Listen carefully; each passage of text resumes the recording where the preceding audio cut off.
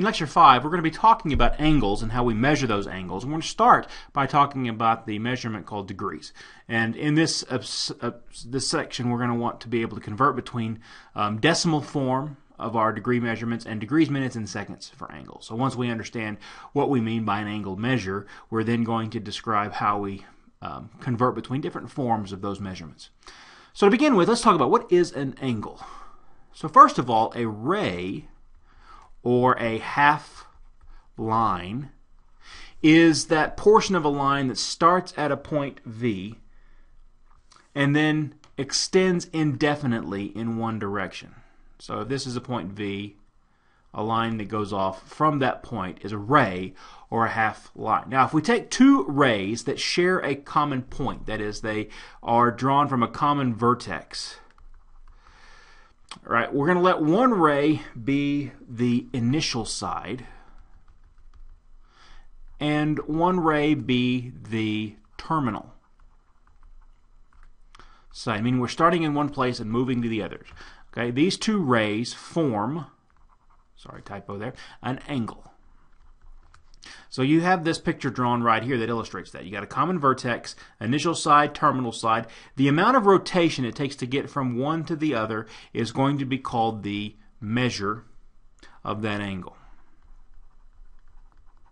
It represents the amount of rotation it would take if you held this fixed. If I wanted to move the initial side to the terminal side, that amount of rotation is the measure of the angle.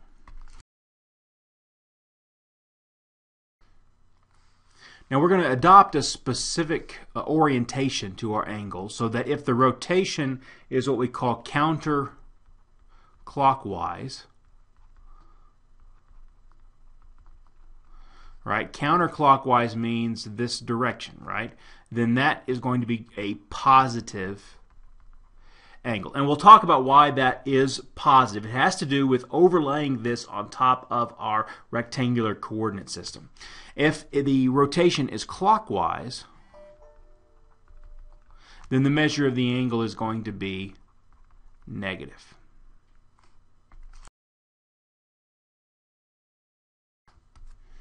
It's standard practice in trigonometry for us to use Greek letters, the Greek alphabet, to represent the names of our angles as variables. So we reserve things like x, y, and z for real number values in our functions. But when we're talking about angles, we will typically use things like theta, alpha, and beta. And occasionally when we have used all of those up and want to refer to additional angles, we might use the Greek letter gamma, the Greek letter phi, or even omega.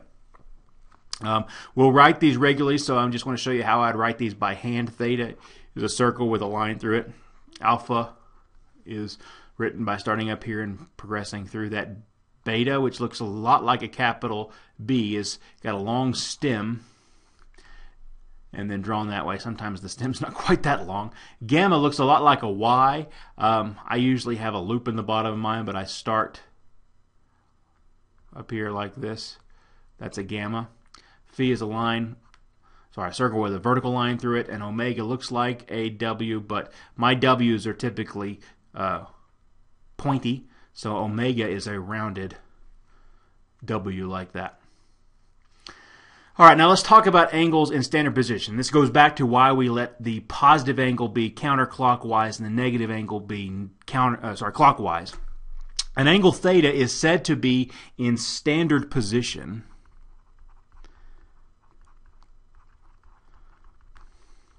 if when we lay it onto a coordinate plane, its initial side is on the positive x-axis and the vertex is at the origin. All right, so I was saying that in the opposite order. I've got it typed here. If its vertex is at the origin of a rectangular coordinate system and its initial side corresponds or coincides with the positive x-axis. So notice these two angles here are in standard position because we're starting from the positive x-axis and rotating to some place. This would be a positive angle. On the second example, the initial side where we start from, that is where the arrow begins, then we progress to its terminal side that requires a clockwise rotation, so that angle would be a negative angle.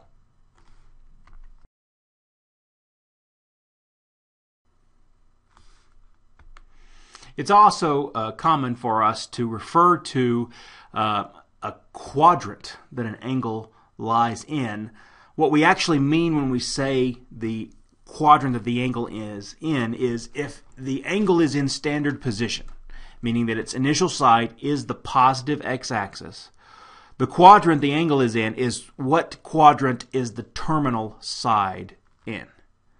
All right, so for this one, this would be a quadrant 2 angle because the terminal side ends up in quadrant 2. This one would be a quadrant 1. This one is a quadrant 3 angle, and this one down here is a quadrant 4 angle because, again, that's where the terminal side ends up.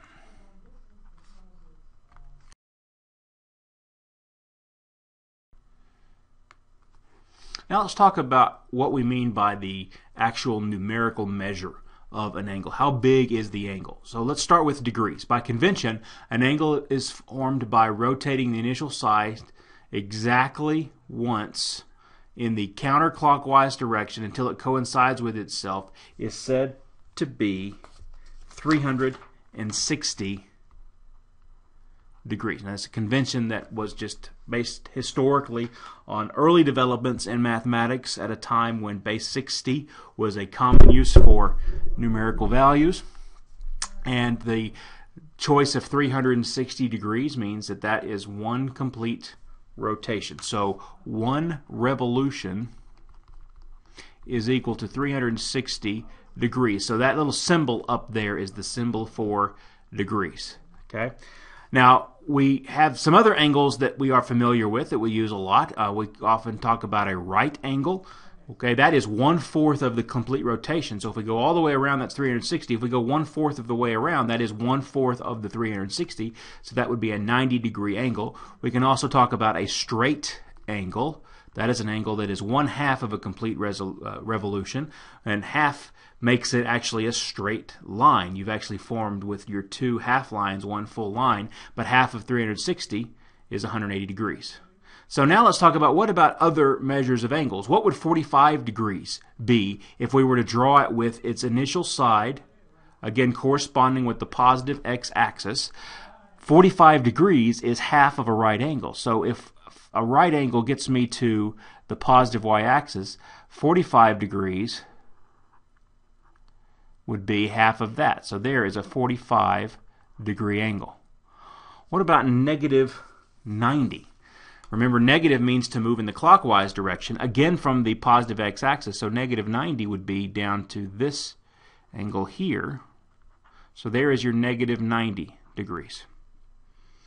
225. And that's a little bit trickier. You got to think of in terms of what angles do we actually know. We know this would be 90 up to the positive y-axis. If we go another 90, that's 180. If we went another 90, we're already to 270, which is too far. So how far are we going to go? If we subtract 180 from this, we have 45 left to go. So this right here would be an additional 45 degrees. So if I started here and I went all the way around to here, that amount of rotation is 225 degrees. Now what about 405? First thing I want you to notice about 405 is it's actually more than 360. So you've got to go all the way around once, at least. Okay. I'm going to change colors here for this one because it's getting kind of cluttered. So if you subtract 405, you actually get 45 degrees. Notice this fact right here. If I start here and I go all the way around one time, boom, that's 360 degrees. And if I keep going to right there, that is 405 degrees. So the amount of rotation is what we're measuring. We're not necessarily talking about where the end point is. We're talking about how far the rotation is. So 45 degrees has the same terminal side as 405 degrees, but they are a different amount of rotation. Same terminal side, but different sizes of angles. Okay?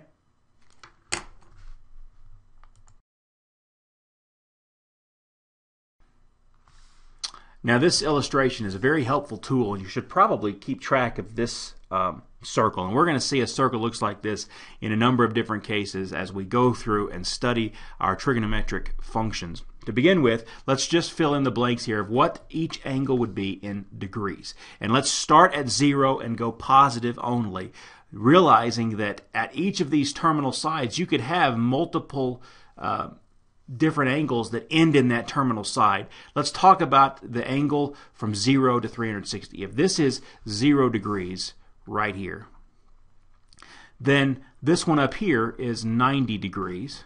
And if we keep progressing around, this is 180 degrees. And down here we'll have 270 degrees because we each time keep adding another 90. Now technically this gets us back to 360. But I don't want to keep going all the way around because we could have, an infinite number of measures for each of these angles. All right, now if I cut 90 in half, that means 45 degrees right there. Okay? So what is this angle over here? That's halfway between 90 and 180.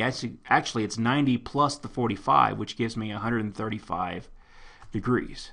If I take 180, we've already seen this one. This one is 225 degrees. And then over here would be the 270 plus 45, which is going to be 315 degrees. Those are all my half right angles, okay, progressing at 45 degrees each time. Now, I don't know if you can tell this from looking, but these other two angles that are in the first quadrant, right, are actually taking the 90 and dividing it into 3 equal angles. So I divided the 90 into 2 to get 45. I divided it into 3. That makes this 30 degrees and this 60 degrees. So each one of these rotations from here to here, from here to here, from here to here is 30. So keep adding 30 to your angles and you'll be able to find the rest of these. So that makes this 120 degrees, 150 degrees. Right, there should be one right here that is 210 degrees, 240 degrees, 300 degrees, and 330 degrees. Those are the measures of all of those angles in that graph. Some angles that we measure in some applications are often measured in degrees, but they can also be measured in degrees, minutes, and seconds, especially when you need much more accurate measures than just degrees. Now, I could talk about something like 30.152681 degrees. That would mean this very specific number of degrees with that decimal expansion, okay, or that decimal number. Okay. Alternatively, sometimes people will measure things as 30 degrees, 2 minutes, and 7 seconds. Oh, sorry, degrees, minutes is a dash, and then seconds is 2 dashes, 2 apostrophes or tick marks like that. So a minute, what we mean by a minute is actually 1/60th of a degree. There are 60 minutes in a degree. Now we think of minutes as time, but we can now think of them in terms of measures of angles. Okay. Also, there are 60 seconds in a minute, so a second, denoted by 2 tick marks or 2 apostrophes, is 1/60th of a minute or 1/3600th of a degree. Now, to convert from decimal degree is actually a pretty simple exercise. All you need to do is take that 50 degrees plus how many minutes are there? There are 6 minutes, and 6 is 1/60th. So you take 6 60ths plus 21 seconds, which is 21/3600ths of a degree. You plug all that into a calculator to get what the actual decimal value is for that measure. In this case, it's going to be 50.1058 degrees. Now, going back the other way is a little bit trickier. The first thing you want to recognize is that the number before the decimal place is actually the degrees. So we know that D is 21. We have 21 degrees. question is now how many minutes do we have? If we take 21 away from that, we've got 0.256. Right? That's what's left here in the green. All right? You're going to take that, and this is a fraction of a degree. So if we multiply this times 60, we will find out how many minutes that we have. Now take 60 times 256, we get 15.36, which means then that this number right here, the 15, is the number of minutes, 15 minutes. Okay, now we take the leftover again, this 0.36, and we're going to multiply that by 60 again. Okay, so we took this to get here, we're taking this here, times 60 gives me 21.6. So this number right here, the 21, oh, that's a great color for that. Let's try that again. 21, not much better. Alright, I'm just going to circle it. This number here is the number of seconds, 21 seconds. So you take the whole number, that's your degrees, multiply the decimal by 60. The whole number you get is the minutes. Take the decimal number times 60. The whole number you get is the number of seconds. And that's how we convert back and forth.